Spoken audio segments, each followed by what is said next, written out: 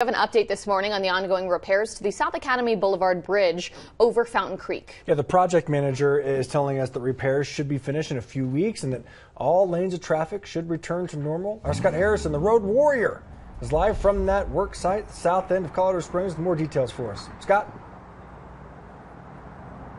Yeah, guys, it looks like we're seeing the beginning of the end of all the repairs that have happened down here.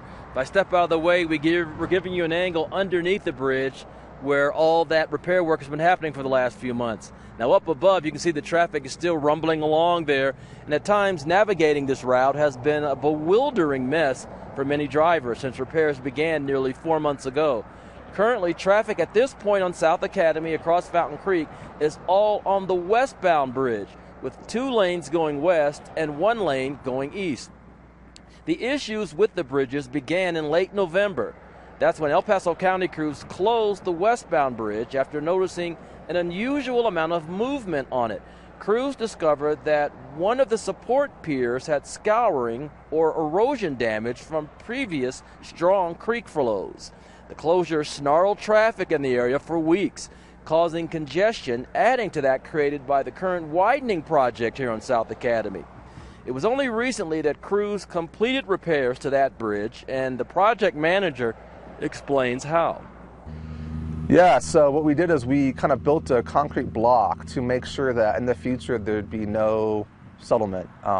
If there was any kind of additional scour that we didn't plan on, that concrete block would prevent the bridge from settling.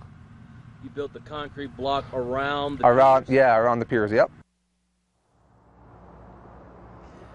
The project manager says that 1 support pier had significant damage and 2 had minor damage.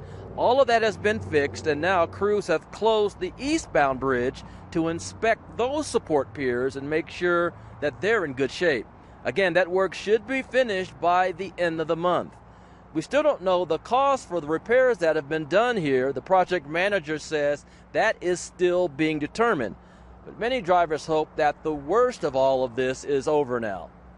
We're live on the south end of South Academy Boulevard in Coloradp Springs. I'm the road warrior, Scott Harrison, for KRDO 13. Scott, thank you. From potholes to road work and traffic, Scott Harrison will be with us every morning looking out for you in your morning commute. Be sure and send him your story ideas at roadwarrior@krdo.com.